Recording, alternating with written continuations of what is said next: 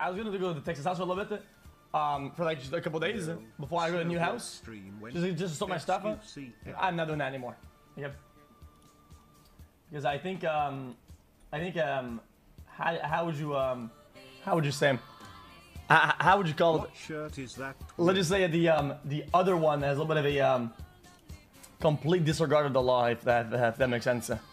After the whole court stuff, my assets are protected by court order and whatnot. You know, like my cars or whatever. And somebody decided to not only use but also sell the car against the court orders. So if somebody does not care about the law, and it is what it is.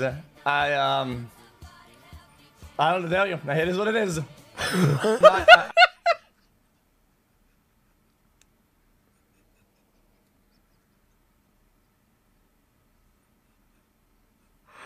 Oh my God! How do you do this? Like, what did he say?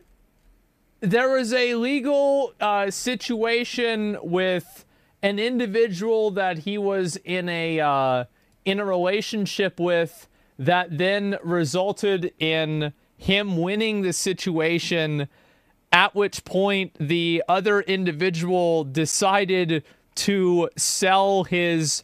I don't know how much the McLaren... Because, you know, it probably was the McLaren, right? I would assume. This is like what, like 400K, something like that. It's a lot of money.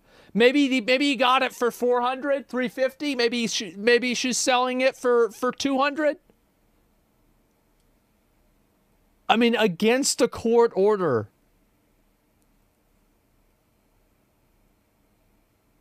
That is incredible. Sold it for 200K probably? Yeah. How can you do that? I can't fucking imagine that, man. The guy she sold it to DM'd X on Twitter. That's how he found out about it. He's like, hey man, like, yeah, I don't really know, like, what... this is like really awkward, right? So